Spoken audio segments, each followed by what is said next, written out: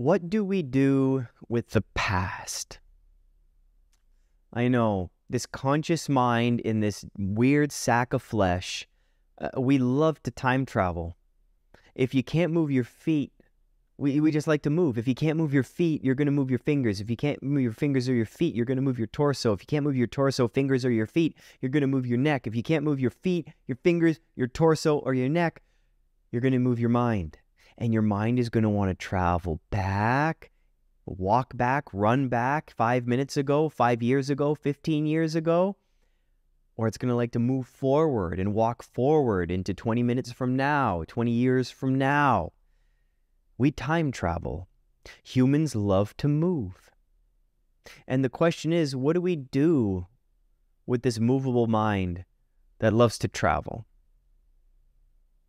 It loves to travel back to the good times, to wonder how things changed so quickly, to wonder why nothing has changed at all, to question if things had to happen certain ways, if that's the way it was supposed to go, why things didn't really happen as I planned them to happen. If I didn't make that mistake, let me rewind and replay it over and over to see what I've done differently. And if I didn't do that stupid thing, would I be in a different place now? If that person didn't hurt me, would I be a better person now? If I didn't hurt that person, would I stop the self-sabotage and would I be in a different place now? So what do we do with the past? I am looking on the 6th floor. I'm looking north in Toronto, Canada. If you ever have a chance to come to this city, highly recommend it. And I'm looking north, and what people don't really realize about Toronto is there's so much green. There's so much green. And you only know that when you go a few levels up. Take the CN Tower up for a ride, or just go to the 6th, 7th floor of something, and there's no buildings, and there's just so much green. So many trees. And I love trees because they hold history. And these trees have been here longer than I have been alive. They've seen more than I have. But think about what a tree is now. Just bear with me. I walk up to a tree down the street. There's this one just to my right down here. And there's a carving. I think it says DDM. Maybe it was like Don and Maria. Or Dan and Michelle. And it's got the heart around it. Someone carved in the bark of this beautiful tree. And they also snipped some branches off for the power lines that cut through. And the bark is chipping off in some places. And there's old birds' nests. And there's some new birds' nests. And there's some old leaves. And some of the roots are cutting through the sidewalk as they go down and out. But roots can cut through concrete. How strong. And that's how the tree is right now. The tree is everything that it was. And what it will still be what it is now and what it was. And the tree can't reject the carving on it. It adapts to it. It keeps it there. It might grow over top. The bark might kind of like a scar kind of grow over top. It might fade over time, but it'll still be etched in to a degree. What was cut might regrow. It might not. Dead branches might be cut off and nothing will return from those. But the tree as a whole, if you look at it from the 6th floor, I don't want anything changed about the tree. It is how it is. I don't judge the tree as it is right now.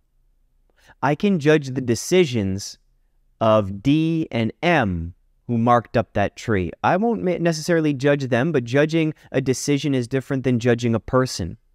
Keep that one in mind.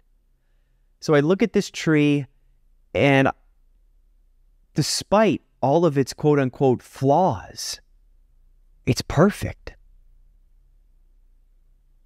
It's perfect. I think that's a maple. It's perfect the way it actually cuts through that piece of sidewalk too. Carves its own path. It needs to grow, and it did whatever it had to do to grow. So despite its bark, despite the dead leaves, dead branches, ruined sidewalk, I love that tree exactly as I see it. And look how it provides shade for other people that just walk by. The tree is exactly how it is because of what it was and everything that it's gone through. Despite all of that, despite it all, do you see the tree beating itself up? Like one branch just goes and starts punching the trunk of the tree, right? No.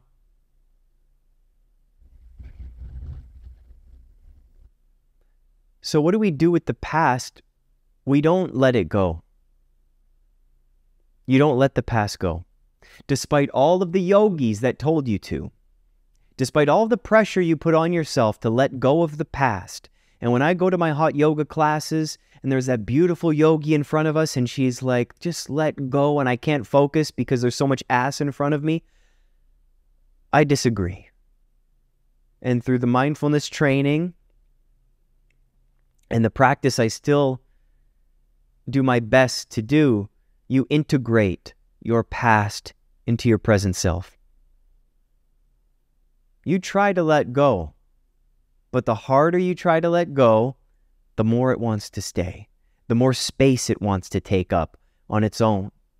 Rather than if you willfully integrate all of your past experiences into who you are now, just as the tree, just as the cut branches, the torn up bark and the roots cutting the concrete, just as that occupies all of what the tree is because what it once was and all of the things it's been through, can you be without judging it, everything that you've been through? All of the hurt that's been done to you, the mistakes and the hurt you've put on others, can you be with all of that and integrate it into who you are right now and make space for it? It doesn't take up space for you. You create space for it. Does that make sense? And I already know what maybe you might be feeling right now. How could I do that to myself? What I did was too terrible. My past is too full of tragedy and pain and hard times. And I don't even want to heal. I don't even want to let anything go. If that's the byproduct, I do want to hold on to it. Hold on to it then. But not at the cost of it creating suffering within you. Hold on to it like the tree holds on to everything it's been through. It's part of itself as it is now. So you don't punch yourself for everything you've been through, just like the tree doesn't punch itself for that carving that it got on it, and it wasn't even its fault. The tree was just there, and things happened to it. Some of the things are your fault, sure. A lot of the things were not under your control. A lot of the things you don't know what should have been done, could have been done, and maybe you did know better, and maybe you didn't.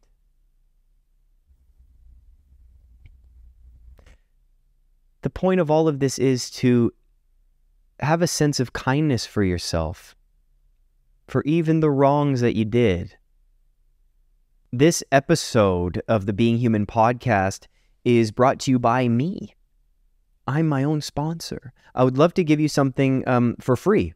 It's a 6-part series I'm putting together, a video series, a sweet little training on how to be anxiety-free. Yes, the copywriting is a great tool to get people to sign up to stuff. What do I mean by anxiety-free? I mean, and what do I mean by conquer anxiety? It's how to deal with it in a compassionate and non-judgmental way. You know, this isn't about getting rid of human emotion. We don't want that. And anybody who tells you, can you get rid of anxiety totally, would you really want to? You really want to be a zombie? You really want to be off all of the time? To deal with anxiety is to really get to know yourself. And so this 6-part series I put together, I'd love for you to join the wait list so you're the first to watch it when it comes out. And I really think it'll help. And you can learn about anxiety from someone who has been living in a cave, who's been meditating for 30 years, and they can tell you everything. But when I was in my training, I want to learn from someone who's been through the ringer, who's dealt with hell, who's come out on the other end, and who is part of the world, who's out there, who pays taxes, who can deal with the stresses of life and loss and hardship and joy and the responsibilities of full-time work, of annoying coworkers you want to punch in the face, of the stresses of traffic and relationships and living in a city and the unknown of the future like this. So if you want to learn from me, that'd be pretty cool. And I would love to meet you one day. So scottstmarie.com, the link is in the description, scottstmarie.com/free from anxiety. That's scottstmarie.com/free from anxiety. That's SCOTTSTE, no dot, MARIE.com/free from anxiety. And just go to the link in the description and you get some freebies when you get on the wait list. Cool? I would really challenge everybody what to do with the past. Don't get rid of it. As much as you want to get rid of it, as much as you think that getting rid of my past and letting go of those things, then I'll be free. Then I'll be happy. If only that thing didn't happen to me, life would be perfect. Because you know what might be happening in your brain as it does in mine? It's this statement. This isn't the way it was supposed to go. This isn't how it should have happened. I had an idea. I had a plan. What the hell happened? This isn't what I thought it should be. This isn't what my life should be right now. I shouldn't have gone through that. I didn't deserve that. Why was I that guy? How could I say that to somebody else? How could I do that to somebody else? What was I thinking? How could I have been such a dick? And now you look at your life now. Well, maybe it's great. And you feel so undeserving of how great it is, so there's guilt associated with how great your life is right now. Because what you did before, well, I should have ended up as a piece of shit because of the bad stuff I did there. And somehow things worked out, but I don't feel I earned it. I don't feel I deserved it. So there's shame and there's guilt associated with that. So what do I do with the past then? Oh, but my life is terrible. And I deserve a terrible life and present situation because of the things that happened to me back then, because they were my fault. And since they were my fault, I take full responsibility and I will suffer from the past mistakes that I've done. Both of those scenarios, are those helpful ways to be you? If you look back to a tree, would the tree be what it is now if it had that attitude? A tree is how it is. If it just stopped growing right after that carving, right after the first pruning, if it's like, I'm done, that's it. There's no way I'm getting over that. There's no way I'm getting through that. Well, how good is that tree to people that walk by and sit under it? It offers one person shade. But as you continue to grow through all that's happened, through all the pruning, through all the storms, look at how many people you offer shade to in the blistering sun. Look at how you reach the golden sun with those fresh leaves every spring. What do you do with the past? You learn from it. Be with it. Don't try to sweep it under the rug. It'll only pop back as dust bunnies, and they're going to be bouncing all over your face. And not cute bunnies. These are bunnies that piss on you. Don't sweep it under the rug. Look at the past and say, this happened. This happened. How can I not judge myself for what happened? How can I make space for it and be with it? Close your eyes for a second, my friends. Close your eyes. And if you want to come back to this episode a little later, you can. Just chill for a minute. Close your eyes with me.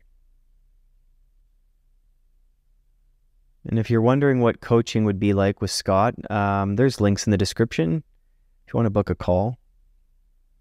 It'd be something like this, where settle your eyes down. Just be with yourself right now as you are. Feet planted on the floor, maybe hands on your lap, and just settle in.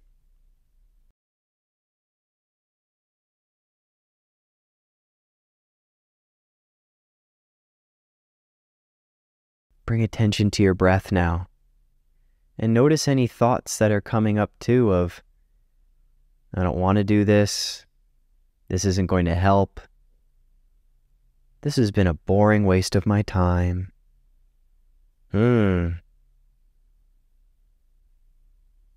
Notice.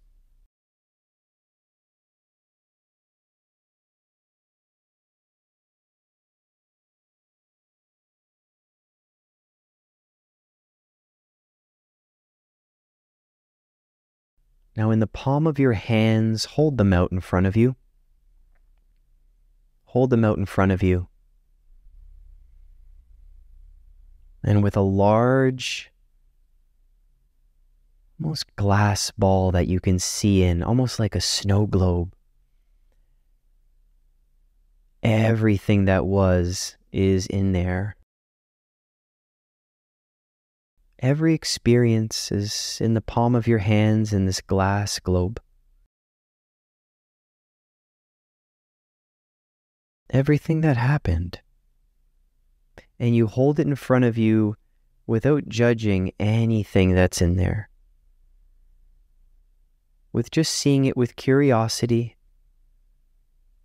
with compassion for that person who experienced all that. All of that.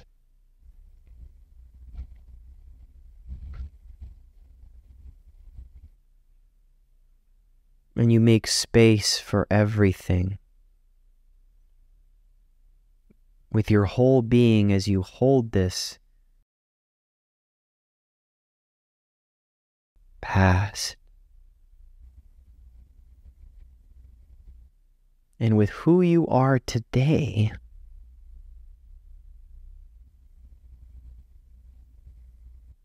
with who you are at this moment right now, these past experiences are part of you.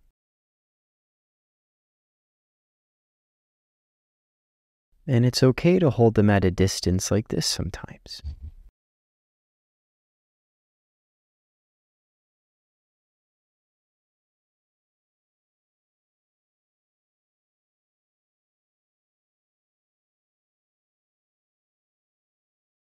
Sometimes you don't have to hold them so close. They can be part of you, even with you holding them this far out in your hands.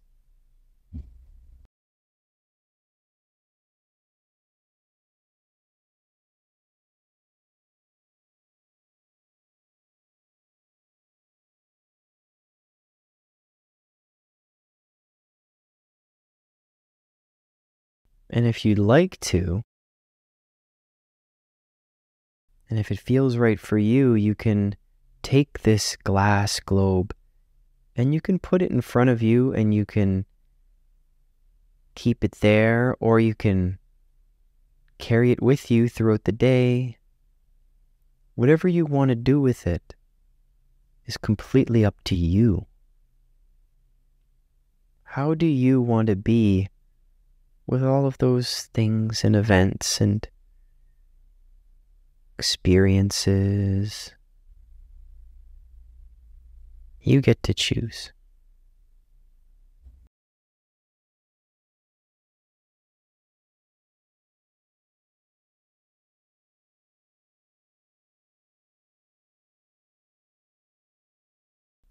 And whenever you feel you're ready, You can open your eyes.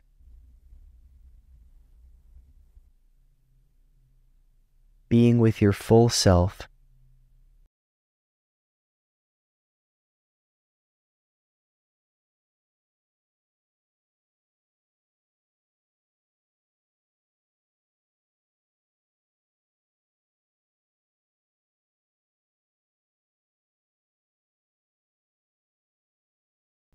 You know how to be with your past. It's you that knows. Keep some distance. Be with it as it's part of you, but hold it with no judgment and a sense of compassion for what once was and now what is. Congratulate yourself for listening through and trying this short little practice. And I appreciate you listening to this episode. I hope you have an awesome rest of the day, rest of the evening, wherever you are. And use the links in the description for more help and resources if you feel that you'd like some extra support. Keep up the great work, my friend. Take care.